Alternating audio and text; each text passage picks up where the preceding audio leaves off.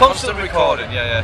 I mean, I think it's when you're kind of in a van with like 5 of your best friends, it's unavoidable that you're going to pull out a flip and record as many stupid things as you possibly can, which tends to emanate from his vicinity. I think with our video blogs, it brings out our personality to the fans, and they love it. And also, you don't want to miss Danny falling out of the doors of the van. No, that wasn't on film. Do you find that people, when you put it on your website or put it on YouTube, comment, or like, are you getting response, or is it more for you? It's gradually more people are commenting on it. I mean, when we started off, we'd post something, and the only people that commented were us. You know, we'd comment on it, and but it was good that you know, and get to a point now where people we don't know are commenting on videos, so that's nice. That's nice. What's the funniest thing you guys have ever done on video? Oh my god. Well, I can't possibly say. I don't think. 2 minutes. That you shared? We weren't allowed to put that one up. Okay. No, that we shared. Probably made you one of them. Probably. We probably have.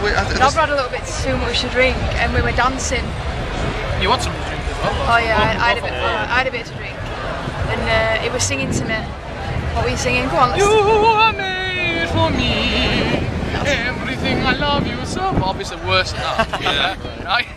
So as far as having a website for your band, and you guys are now on Atlantic Records and powered by Cisco EOS on your website, how do you guys use the website to interact with fans? I mean, what's different between a website and Twitter and Facebook?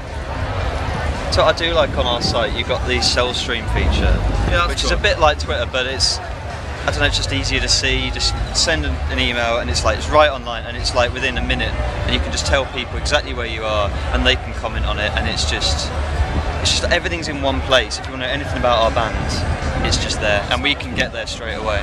Yeah, I think everything has, like I said before, I think everything has its place. You know, kind of like MySpace and Facebook and your band's website. Everything plays a part in. Each of them does something that the other can't do. We're not exclusive to any, are we? No. We try and, well, certainly these two, they keep up on every single one of those for us, don't they? It's like every time a fan comments on Facebook, we make sure it's a lot of work. Back, so it's a lot of work to keep the conversation we going. want that connection with fans. Other bands don't. I wouldn't say don't have, but that kind of like personal. Up until it gets to an extent where it might be physically impossible to reply to it. At this stage, when you try to build up a bit of a following, that is the way of doing it. Because if you reply to those people who've written a message to you, I think from the kind of people that we are, I think we'll always be in that position where we'll, as much as we possibly can, we'll reply to any single person that sends a message to us. How are people sending messages to you? Email, Twitter? We're getting all of them. Facebook, Twitter, MySpace. Still, we get messages on MySpace. Yeah, it's just the kind of people that we are. It's half the fun of it is meeting new people. So, you know, kind of replying to people and keeping in contact, it's not really a chore to us. Right. It's something that we really enjoy doing. Do you guys keep an email list?